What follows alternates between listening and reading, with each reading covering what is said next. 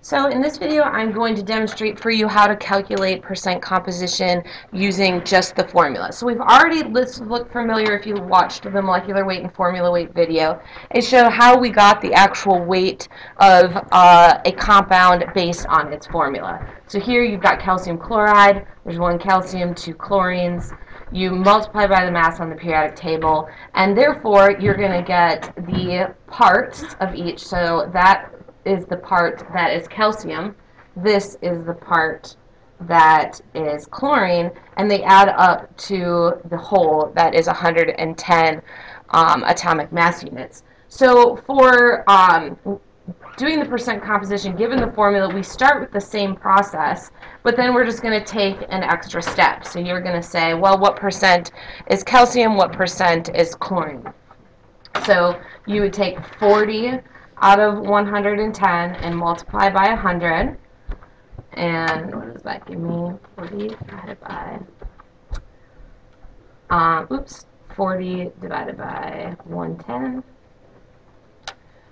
times 100, and it gives me 36%. So 36% calcium. And then if I wanted to do it for chlorine, then I would just do that 70 out of 110 times 100. So 70 divided by 110 times 100. And I get about 64% chlorine. And they should add up to a total of 100% if you do the percentage of each individual part. So it just adds another, an extra step and expresses it in terms of percentages. Now, if we look at this, I kind of want to do a couple other examples. So I discussed the fact that you would possibly have to figure out the percent that was water in a compound. So hydrates attach water to themselves, and in this last problem, here I calculated the overall formula weight of this to be 250 atomic mass units. And I told you to kind of keep the water like it was one thing, because quite often you would be asked, what is the percent water in this compound? So in order to do that, that would be very easy. I already have my total added up here. I have my water kept separately. And so I know that 90 atomic mass units out of 250 will give me the percentage that is water in this hydrate compound. So I'm just going to take 90 divided by 250 times 100, and I get 36% is water. Okay.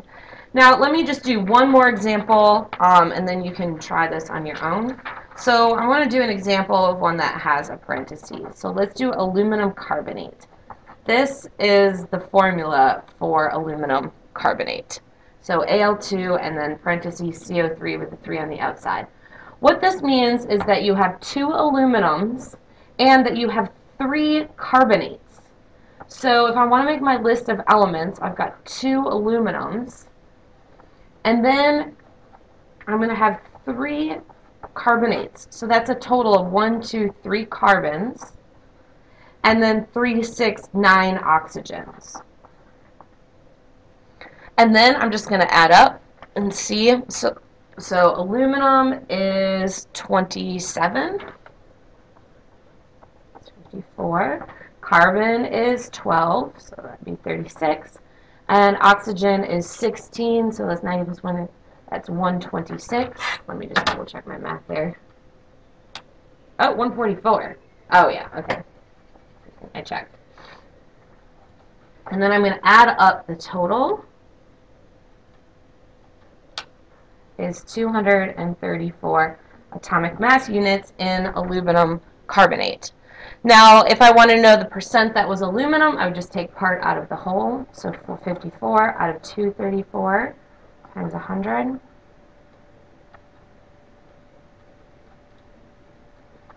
And I get 23% aluminum. And then I could do that for the other elements as well.